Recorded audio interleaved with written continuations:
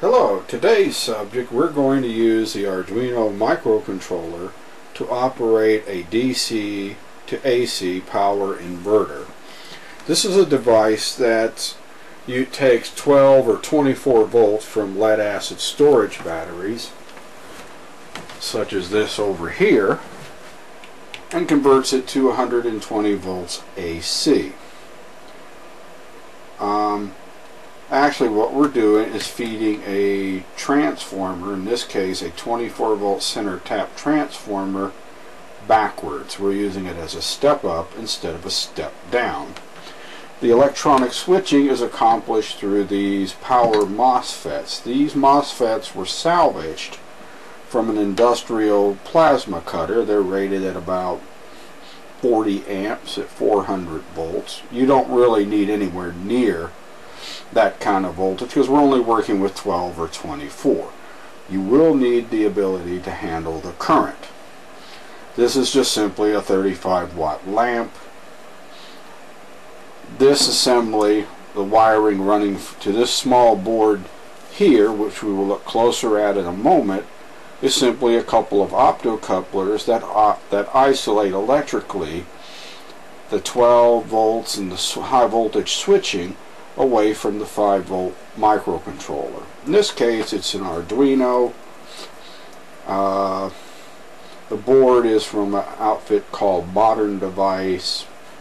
Plugs into the side of the board here, 3 jumpers into the driver cable, and we have an on-off power switch. This is a fairly simple demo, but I did program one feature into it that I think is sort of unique. I actually got the idea from a commercial unit. When you power this up, you really don't want a huge surge hitting the system. So it's programmed to bring the power up gradually, as we will observe when I flip this switch.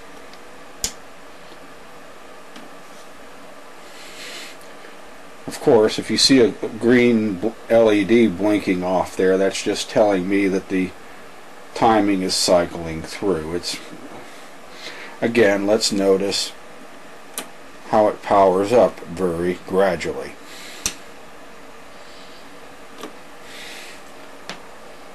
This particular system, if I added a couple of more power Mosfets, could handle 400 watts.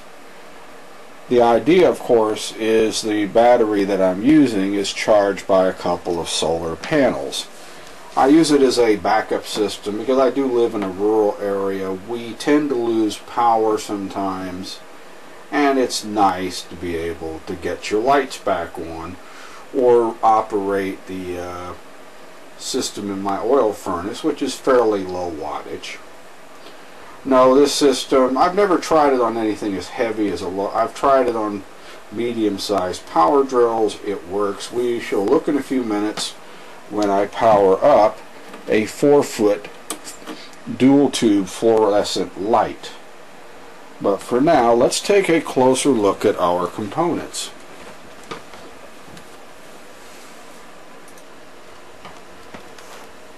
Here's a closer look at the Arduino board.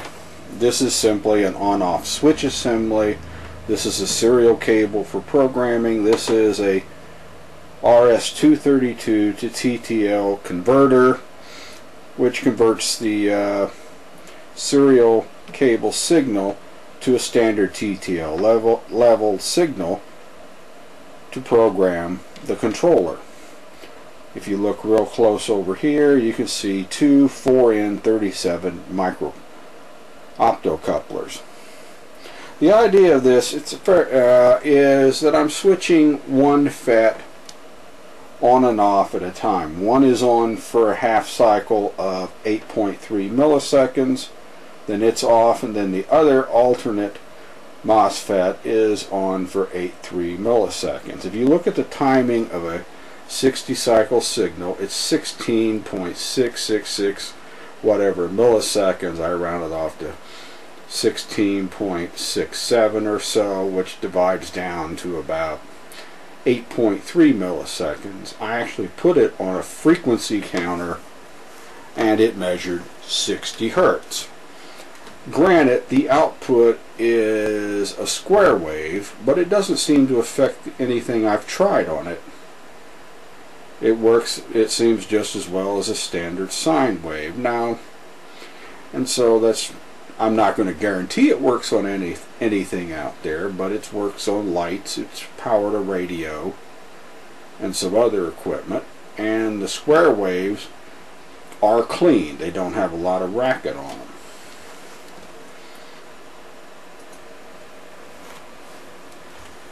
Pictured here is the power MOSFET assembly.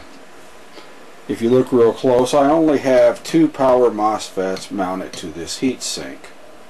If you really want higher power, you're going to have to parallel them in sets, say 4, 6, 8, something like that.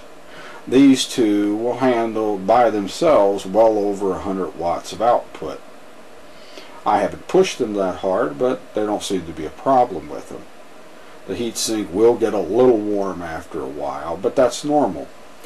Power MOSFETs in these kinds of applications are much superior to bipolar transistors such as the 2N3055. When they switch on with very little resistance, maybe as low a fraction of an ohm.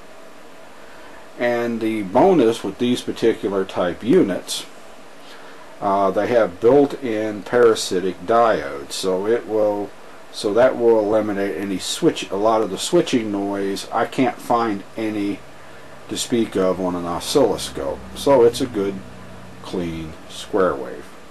Now let's see if we can light up a big fluorescent light with this system. Pictured here is the actual Arduino circuit. Not only does it generate the pulses to operate the power MOSFETs, but it has the ability through a thermistor to measure the temperature of the MOSFET heatsink. It can automatically switch a fan on and off for cooling. It can even monitor battery voltage, all in the software.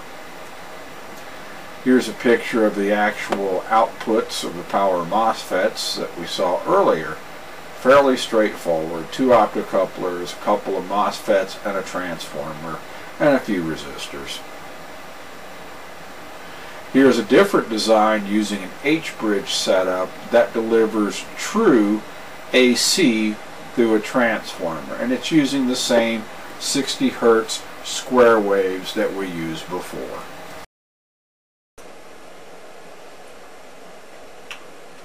Okay, now I have attached my inverter circuit to the overhead light on my workbench.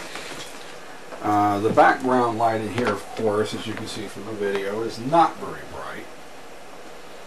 I'm going to go ahead and switch the backlight off completely, and then we'll power up the fluorescent light above the bench with the inverter.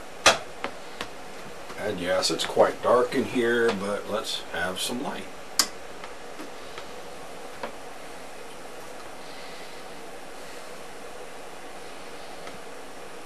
Yes, it works. Like I said, this works fine at what this has. If it has a solid state ballast, it seems to have some problems with the old cast iron type ballast. But those are obsolete and are going to the metal masher anyway. But this gets the point through that one could use something like this to power some tools or a lighting system. But the idea here was to show what some simple electronics can do. So the next part of this, we will be looking at a brief schematic of the system, or you can see the entire schematic programming at all at my website, www.bristolwatch.com. Thanks for viewing the video, and have a nice day.